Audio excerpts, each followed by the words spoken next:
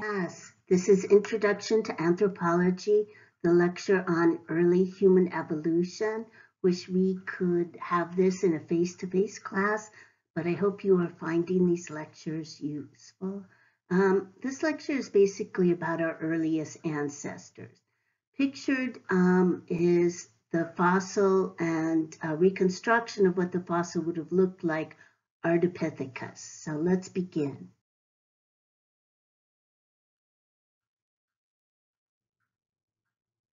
Have here is a timeline. As you'll see, there's many fossils. And so I want to go over it because I'm going to be combining, and what we're going to look at is general evolutionary trends and not memorize all these different fossils names. But let's look. To start with, we're going to start with the Ardipithecus group. This is right here, and their dates can go as early as 5.8 million years ago and as late as 4.4 million. You will not get a question on the dates. It's just to help you kind of see this in your mind. Now, then we move to the Australopithecine groups, and this is an area under active scientific investigation. So we're finding new fossils all the time, and many more individuals of existing fossils. We know quite a bit about this group, and this group dates from 4.4 million years ago to about 1.4 million years ago. They split into two groups. One of them is often referred to as the robust Australopithecines, but we're going to use the genus name Paranthropus. This group will last from 2.6 million years ago to 0.6 million years ago and eventually go extinct. Our lineage is the other one from the Australopithecines that leads to the genus Homo. And as you see, we have many relatives. These lectures are just going to talk about early Ardipithecus, the Australopithecines, and the robust Australopithecines. And we'll have another lecture for the genus. Now, this is how Ardipithecus would have looked. And for most of you, when you look at this, what you see is an ape-like creature, and very much so. Ardipithecus had a brain, face, and general appearance of an ape. See the large brow ridges? But more importantly, Ardipithecus doesn't have a forehead, and Ardipithecus has a brain that's only slightly larger than a chimpanzee today. Okay, this gives you some of the descriptions of where Ardipithecus lived. They lived in Eastern Africa. They were quadrupeds in the trees, so they kind of did this walk crawl through the tree. They're bipeds on the ground, and that is the central characteristic that puts them in our ancestral lineage, that and their teeth, okay? They have small canines in both males and females, and they lived in a woodland environment and ate many different types of food. Here I want you to look at one of the key characteristics for Ardipithecus, and that's that they are becoming bipedal. So they have the ability to stand upright and walk on two legs. Okay, but look at their foot. Their foot is still very adapted to the trees. They have an opposable big toe, so their foot can grasp tree limbs. They also have very long arms. They are fully adapted to tree life. They just have several modifications that allow them to walk upright bipedally. Here shows you a reconstruction. So good bipedal walkers, but good tree climbers. Another characteristic that puts them in our ancestral lineage is the tooth change that they are experiencing. And that tooth change is basically that they are getting thicker dentition enamel on their teeth. Here shows you kind of a human on the left with the human teeth, and then it shows you the thickness of the enamel on a molar.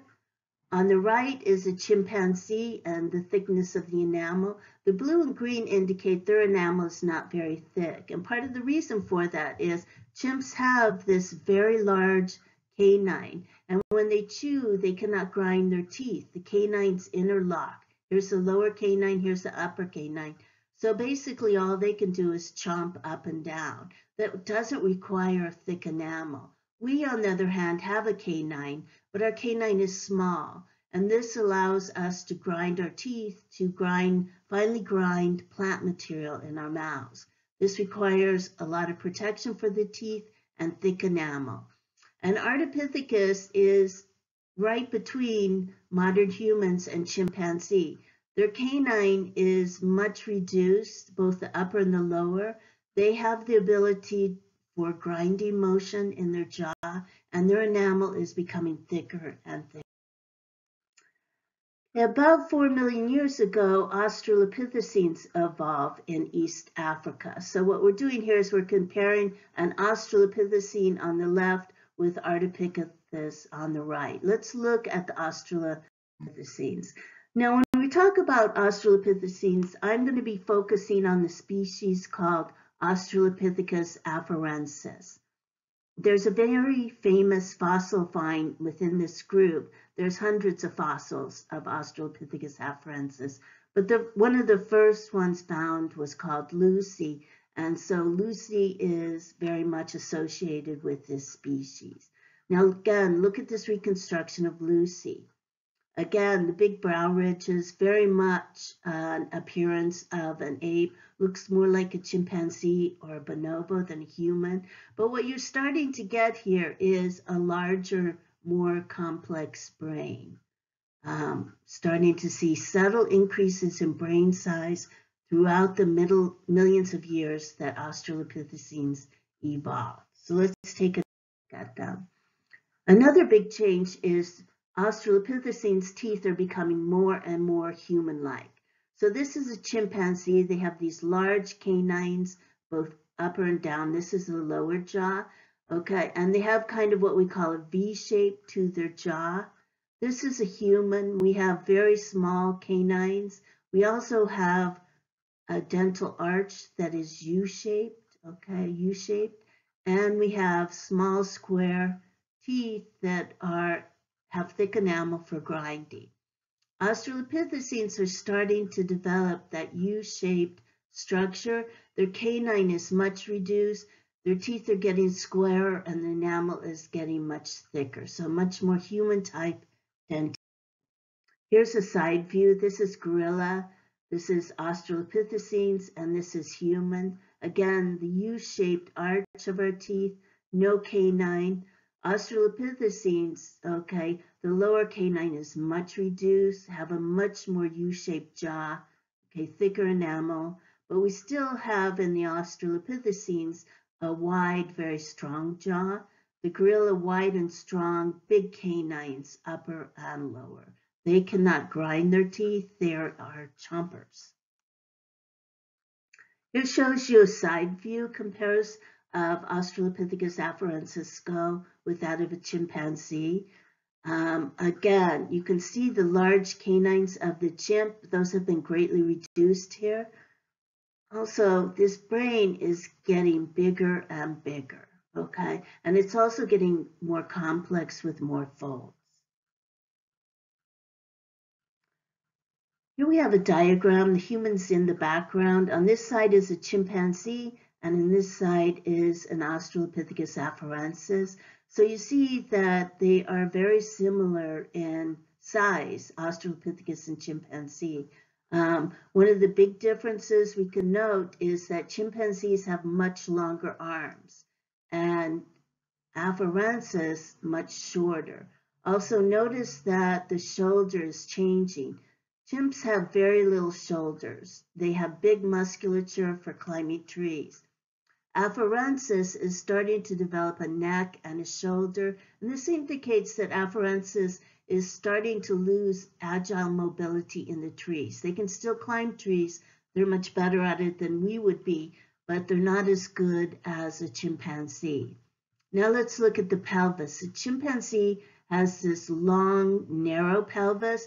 Australopithecus afarensis has a short, bowl-shaped pelvis. This pelvis is similar to human pelvises, and what it is designed for is bipedal walking. Australopithecus afarensis, Lucy, and the others were excellent bipedal walkers. Chimpanzees have a long, narrow one, and you see how their femur bows out? The musculature between this is designed for tree climbing and grasping on a tree with 4 legs. It is not designed for bipedal walking. Australopithecines, we have a large muscle attachment here called the gluteus maximus that goes to the head of the femur. So if you turned Australopithecus around, what you would see is they have a nice rounded tush. They could actually twerk, okay? Their femur bends into a kneecap that supports a bipedal walker, and their feet are designed for ground walking. The big toe has moved in, is no longer grasping. For the chimp, they still have an opposable grasping big toe. So very different body types. This is just a close-up of afarensis knee for bipedal walking. Okay, let's compare Lucy with a chimpanzee. Lucy stood upright. When she walked, she had a nice, smooth bipedal gait. When chimpanzees stand upright and walk bipedally, they wobble back and forth. You have a YouTube available on your Blackboard website where you can actually compare the different walking abilities of the different groups. Okay, just a reminder again, humans have a bowl-shaped pelvis. We have a foot that is strong and designed to hold up the entire body. Australopithecines have a bowl-shaped pelvis and a foot designed to support the entire body. Chimpanzees have a long, narrow-shaped pelvis, and they have feet that are designed to grasp onto tree limbs and help them walk through a forest. This is a reconstruction of 2 Australopithecines. Australopithecine fossils have predominantly been found in East Africa in volcanic areas. And in one time, millions of years ago, a volcano had spewed out volcanic ash. It looks like snow in this reconstruction, but it's actually warm volcanic ash. At that time, 2 Australopithecines and their social group, it looks like they move in a social group, walked through the warm ash. And behind their footprints, the ash hardened and was covered, and paleoanthropologists found it millions of years later, and you can see the footprint. You could find a footprint like this on any of the New York beaches during the summer. It is the footprint of a bipedal walker. We also have many Australopithecus afarensis babies. And what's good about a baby is you can look at growth patterns of the teeth and determine growth rates, how fast babies grow. And Australopithecus afarensis actually grew at about the same speed of chimpanzees. It's not like the human speed. Human babies are born very, very infantile and take a long time to grow up. And part of that has to do with the brain. Because Australopithecus afarensis still has a small brain, their babies can develop fairly quickly. But also take a look at this brain. In this fossil, we were lucky enough to get what we call a brain cast. And this brain cast shows us the interior of the brain, and it shows us that the brain, while it's also getting larger, is getting more folds and more complex layers. This is a recreation. Cute baby, huh? Now, here is a reconstruction of a family. So this large one would have been the male. This one would have been the female, and this is the baby. Now, the male shows sexual dimorphism, which is differences in size and shape between the male and female of the species. The males are larger, which indicates they may have had the job of protecting the group. Looking larger to a predator is a type of defense. We'll talk about that when we talk about bipedal walking. Lucy is, this is Lucy, oh, okay. She would have been smaller, about the size of a chimpanzee. But what we wonder about is this: with bipedal walking, what you're going to get is different behavioral changes, and it may create problems for transporting babies and infants. Remember, in other primates, when the baby gets a week or 2 weeks old, the mother will move the baby onto her back because they're quadrupeds, and the baby can cling to the hairs of the mother on her back. But because Australopithecines are bipedal, putting the baby on the back does not provide a solid surface for them to cling, which means the mother has to help the baby cling, possibly hold it with one arm. And this may make the mother more vulnerable in a dangerous environment. So we have to ask ourselves, how do mothers survive, and how do they transport the baby?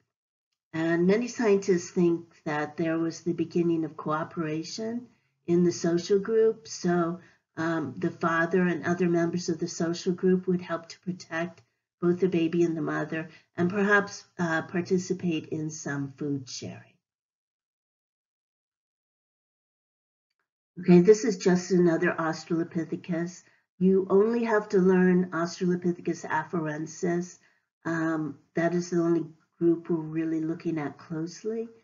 Otherwise, other Australopithecines just have a tendency for a larger brain. This is one of the later Australopithecines. This Australopithecine has been found with tools. Stone tools is an evidence of butchering of animals. Okay, these stone tools may look very simple to you, but they do have a sharp cutting edge here. If you remember the video we watched about Kanzi the bonobo, he was using stone tools to cut open a drum, and the drum had been capped by the skin of an animal. So stone tools could really help you to butcher an animal. Cut open that skin so you can get at the softer meat inside. These look simple to make, but they're actually very difficult. What you have to do is find a nice smooth stone, and then you have to hit it with another stone to get this flake. And the other stone you hit it with has to be harder than the stone you're using to make the tool with. So it requires great planning, abstract thought, and knowledge of your materials. Okay, tool use of our early ancestors. What is the significance of tool use? The first is it indicates the ability for abstract thought. You have to be able to visualize the tool, you have to collect the materials, and you have to perform the right amount of actions to make the tool. We also think it allows for increased survival. You now have the ability to eat foods you couldn't eat before. If you're creating this type of complex tools, does it mean that you have other tools that you can use? Remember, chimpanzees use spears. Are there things you could use for protection against some of the large predators in this environment? These are smart animals, so we do think that their survivability increased with their tool use. They also have less need for large teeth or powerful jaws. Remember, Australopithecines do not have that big canines, so they have to cut their foods open and sometimes get at the softer items that are inside, like hard nuts and tubers, and also animals that they kill. It allows new opportunities for food, both plants and animals. And we believe Australopithecines may have started to hunt and also scavenge. Many large animals in Africa are killed by very large predators. So if a lion takes down a giraffe, it would probably be a good idea for the Australopithecine to get away from that scene because other scavengers are going to show up and they could be a danger to the Australopithecines as well. So by the time the predator is eaten and the scavengers, there's usually not much left of the animals. It's basically just bone. What Australopithecines could have done is taken these stone tools and broken open the large leg bones of the animal to get at the marrow inside the bone. Now, in our culture, we rarely eat marrow, but it is a source of high nutrition and high energy. So it would have really been a beneficial food for the Australopithecines. Okay, remember I talked about the split in the Australopithecine line. This occurred about 3 million years ago. You get two different groups. One evolved into our ancestors, the genus Homo, and the next lecture we'll look at that group. The other evolved into the genus Paranthropus. Some people call these the robust Australopithecines. So these are not our ancestors. This is the last slide of this lecture, and it's just to show you the Paranthropus genus. Australopithecines evolve into two groups. Our genus Homo evolves from the Australopithecines, and we start to get lighter faces, use more tools, and get a bigger brain. The other group that evolves from the Australopithecines, Paranthropus, starts to develop larger jaws and teeth. They do not develop much larger brains, and they do not use tools. They just get this very big face, but they're very successful. They live for millions of years with this adaptation.